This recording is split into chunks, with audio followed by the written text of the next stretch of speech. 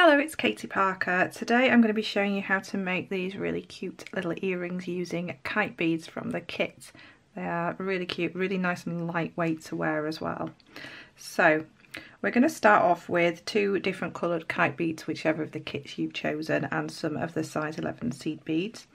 And what I've done is I've threaded 5 of the kite beads on at the kind of more longer pointy end, we'll call that. The pointy end, I threaded them all on using that, so I've got 2 of one colour, 1 of a different colour, and 2 of the same colour. I've got a piece of thread that is probably about 80 centimetres long.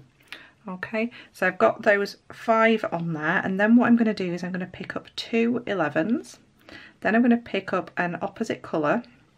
So on these earrings I have used the same as the main colour. I've just got the one of the gold in there, and I'm going to pick that one up at the kind of, we'll call it the stubby end. So, and then we're going to pick up another 2 of the size 11 seed beads. Okay, so we're just going to let those drop down. I haven't put a stop bead on here at the moment.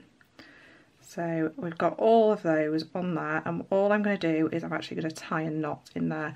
If you wanted to, you could go all the way around here and do it that way if that's what you prefer. Some people don't like to tie knots. I don't mind tying a knot. So I've got one knot there, over a simple overhand knot, and then another one. So, and then I can just pull that quite tight, give that a push, and all my beads are in place nicely for me. Okay. So looking at where we are, what I'm going to do is I'm going to move around. So I'm going to come through all of those beads that the bottom ones, sorry, thread just got caught. So I'm going to come through these size 11 seed beads, this one, and through to this opposite side. And I'm going to start working around on that top section on a second. So what I'm going to do is I'm going to come through the bottom of one of the kite beads. We're going to work all the way around. Then I'm going to skip up, so I'm going to skip up to the top of that same kite bead. So I'm coming from here, you can see where that little gap is there. I'm coming up and through the top like so. Okay, and now what I'm going to do is I'm going to add 1, 2, 3, 4, 5, 6, 7, 8 beads, and I'm going to pop this through that top, so the top of the very top of the earring, so that top hole. Okay, it's going to look like it's going wrong, but don't worry, it's supposed to look like that. We're going to add the shape in afterwards. So just holding that tail out of the way, we're going to do the same on this side. 1, 2, 3, 4, 5, 6, 7, 8, and we're going to come through the top one at the opposite side. Like so, and now on all of these gaps I'm going to add 2 beads. So 2 and 2, 1, 2. 2 of our seed beads on each of these.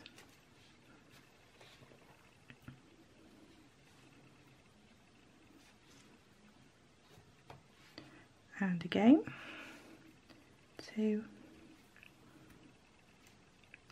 And another 2.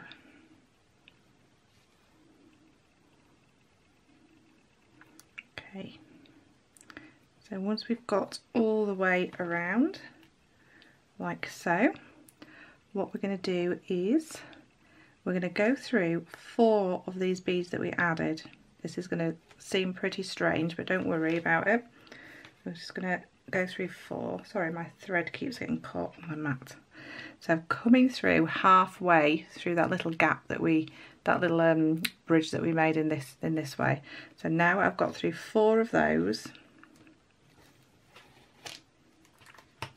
and I'm going to come through these 2 seed beads here. Okay, so I'm going to come through those 2 seed beads, so these 2 seed beads in the centre, and through the bottom of that kite bead.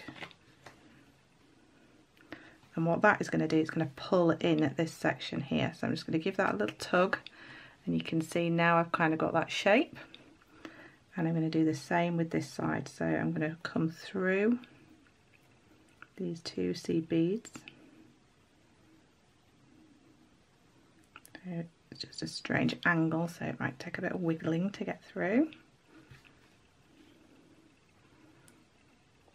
Like so, give that a nice tug so we're keeping that shape in the opposite side. And then I'm going to choose this in between this fourth bead, and I'm going to come back down in this direction, like so. So pulling that down, and then I'm just going to give that a bit of a tug and kind of encourage it to go into place. And now what you'll find is you've got that shape. There we go, and now we can start adding our edges around the outside. So we're going to add 1, 2, 3, 4 beads and go through that 2. 1, 2, 3, 4 beads and go through the next 2 C beads.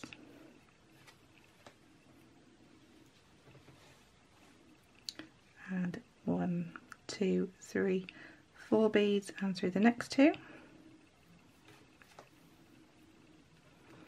And 1, 2, 3, 4 and through the next 2. So we're just working our way around, adding 4 on each of these kind of corners. So 4 on the next one. So, and then we're going to follow our bead path all the way up to the very top, so all the way up to the top of here. So we're going to follow through. We're not going to go across where we skipped across last time to form that shape. We're going to come right up through all of those C beads up to the top, like so. And now at the top here, we're going to add 8. 1, 2, 3, 4, 5, 6, 7, 8. So 8 C beads at the top, and then back down the other side, like so. So now we've got that little shape at the top. You can just encourage them to stay in shape. So now we've got the shape at the top, and we've got that little gap there that our earring finding is going to come through. And then we're going to come all the way through to the tip of here. So all the way through until we get to that very kind of tip point. And at that point, you should be able to see where we've got those 2 in between here, this little 2 here. So if I just pull that up a little bit, we've got those, the original 2 that we added, and we've come through come out in the middle of that 4 that we added. It might be hard to work it out, but if you go through, look at this 2 here, then we've got 2 at this side, so that's the middle point of the 4 that we added. And then we're just going to add 1 bead and then get through. We're going to work our way to that next point. So come through as many beads as you can. So we've added really made that corner more prominent now, and you'll be able to see, kind of looking at that, you can see where there's that gap just asking for a bead to be added to it. So now we're coming up to this point, adding another one and working our way back down. And there we go, so it's starting to look more shaped now. And working our way back up to the next point, which will be the central one. And adding that one on. So just picking up 1 bead at a time for each of these. You need to turn it round and work whichever way you feel comfortable with. That's fine, because it's completely both, kind of reversible, double-sided, however you want to say it. But just work with however's comfortable. If you ever find you're working and it kind of feels awkward, just turn your work over and see how it feels working that way, because that's probably the problem, that you just need to turn your work. And adding this last one. There we go. Now that is our earring complete, apart from adding the earring finding. All I would do is work in this thread a little bit, maybe work it towards the original thread that we had here, and tie that off again.